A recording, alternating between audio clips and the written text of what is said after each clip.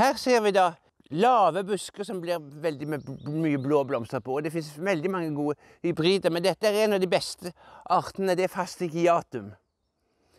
Og den kjenner man lett igjen på at den har rosa skjell på undersiden av bladene. Og det er veldig mange former av den, og dette er den som jeg synes er best. Den kalles for blue steel. Den må man få tak på. Det er den aller beste. Den har disse fantastiske blå bladene.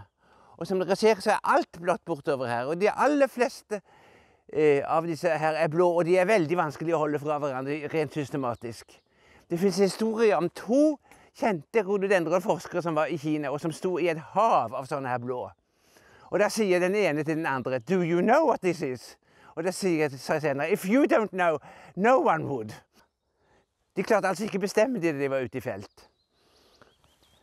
Og derfor er det ikke, men det beste, og derfor er det så veldig mange rare navn i handelen også. Men det beste er jo at når man har sånne her innsamlingsnumre og sortsnavn, som i dette tilfellet blue steel, fastigiatum blue steel. Og så kan man jo undre seg på om det er ikke annet enn fiolette og blåfiolette. Jo, det er 1 hvit og 2 gule. Ellers er resten blått i denne gruppen, lapponica-gruppen. Den gule ser vi bak der, aller bortest. Alle disse her med hvite og gule, det er farvevarianter av andre arter har man funnet ut etter hvert. Og de ligger veldig lavt nede i terrenget, og hvis vi nå skal gå tvers over veien her, så har vi en som virkelig er tuedannende, som hører til i en annen gruppe av disse her lepidote. Det er radicans,